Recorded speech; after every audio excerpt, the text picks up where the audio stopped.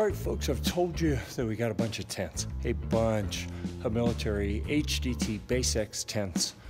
Let me show you a couple of them, give you a tour of what we got in the warehouse here. You can see the status as of today, Christmas Day 2020. All right, here we go.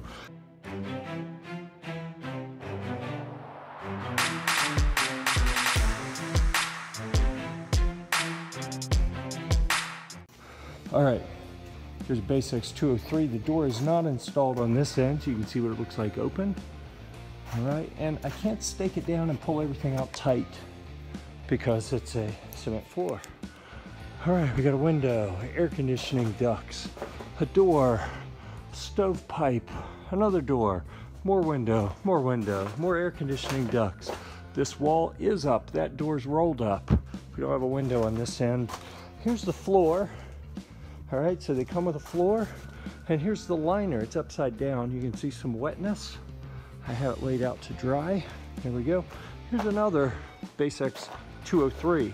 This is the 15 long, 14 wide tent. This is one of the end walls for the liner. I think that might be like a mid wall, like it goes inside part way. Here you see the tent part way up. It's as high as I could get it. I lifted that one up by myself. It's supposed to be 2 to 4 people. I got that one up by myself. This one with the liner hooked up inside was just too heavy. I couldn't get it. I almost got it up, but not quite. So had a little trouble with that erection. Sorry. But anyhow, this is 203. All right, over here we have a whole bunch of, all of these are the 305, the larger tents, I think. Actually, not even sure what's in the crates back there. They're labeled as 305s, that's probably what they are. I think that one right there is a 303, which is the mid-size between the 203 and the 305. More 305s, so everything's either a 305 or a 203, except that one, and that's a 303. So as far as I know, these are all 305, 305, 305, 305. Probably 305s in here. Yeah, that one says 305. I think that's the liner and probably just a tent under it. Oh, this one is stacked. What do they say? Buy them cheap, stack them deep. Well, I definitely, oh, what do we have here? 305, all right. I definitely didn't buy them as cheap as I'd like, but stacked them deep, certainly. All right, more 305s. Now, we're into the 203s, all right? 203, I think that one's a 203. This appears to be a 305 again, got mixed in. And then these are 203s that I've got kind of partially open because you can see a little moisture in there. I want these to air out. So in the next day or two, I'm gonna come back and set these up and identify where things are broken. Like right here, we have a pole that there should be a connector up here. That is not connected, so I will be troubleshooting that. And this is where I'm stealing parts right now. So we're cannibalizing this one, which is a shame because this green canvas, I think it's the only green canvas 203 here, and that canvas looks awesome.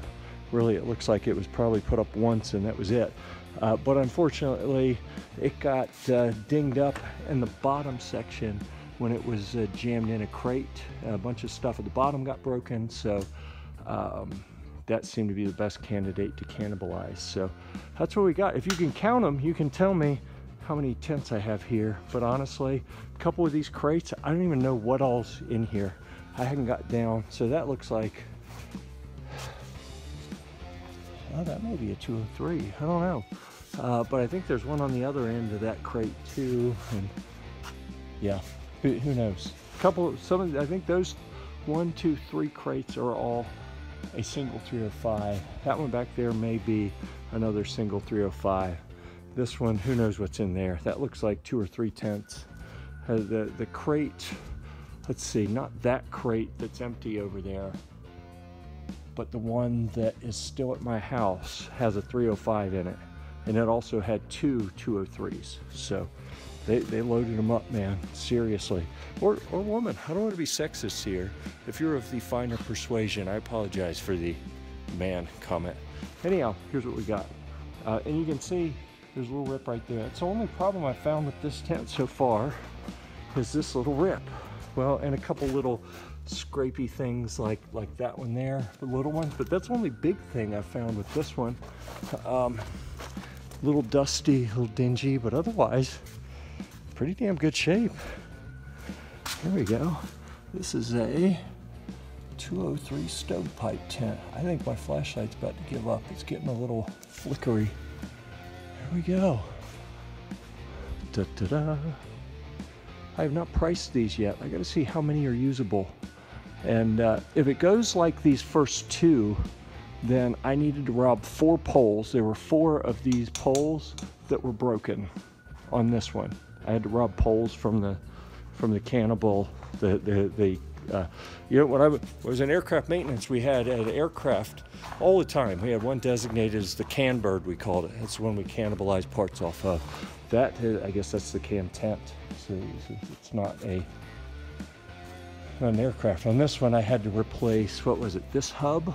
I had to steal off the other one, and this whole kind of V for the legs came off the other one, and I think 2 poles. Ooh, that one's got a little bendiness in it. That may just be because it's setting part way up. We'll see what it looks like when it gets all the way up. But anyhow, that's what we got at Jeff's Tent Emporium. Let us know if you have any questions in the comments.